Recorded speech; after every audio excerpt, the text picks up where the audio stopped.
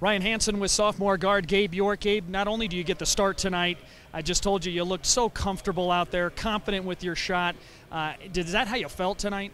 Most definitely. Coach instilled the utmost confidence in me, and that obviously goes out to my game and the way I play.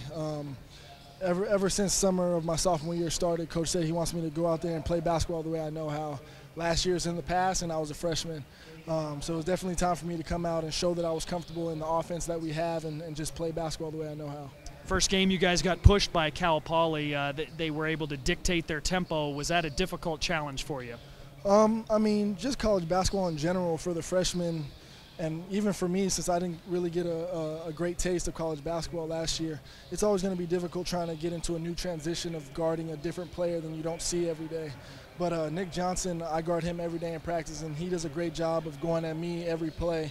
So coming out here and going against a guard who isn't as athletic or who isn't as fast, it was a little bit easier for me tonight. On the offensive end, everybody seemed to be firing on all cylinders, 57% from the floor. Your teammates were looking for you. You were looking for each other. It got Caleb involved, Aaron Gordon. Talk about the offensive flow and that chemistry.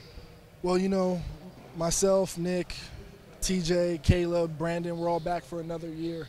And even though TJ didn't play last year, he was a part of our practices, and we built a chemistry between all the players who are returning.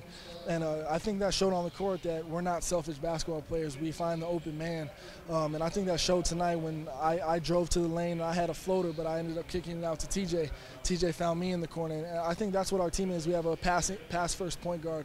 And I think that's going to show throughout the year that we're unselfish and we're going to get the open man the best shot.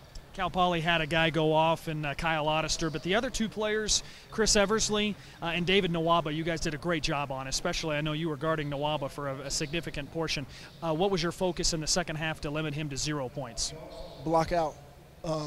I know he was a driver. He only took three-pointers back at his JUCO, so I knew to close out a little bit short, not give him too much space to where he's comfortable, but know that he was going to be a driver. And also blocking out, he's a very athletic guard.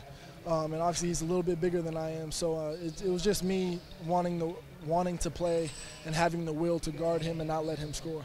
Quick turnaround now. You got 2 days of practice before Long Beach State. Another Big West opponent comes in here. What were some of the focus points that Coach Miller said you got to work on over the next 2 days? Just keep playing defense the way I played tonight. I went through the point guard. I guarded Kyle Ottister. I guarded Dave Nwambu.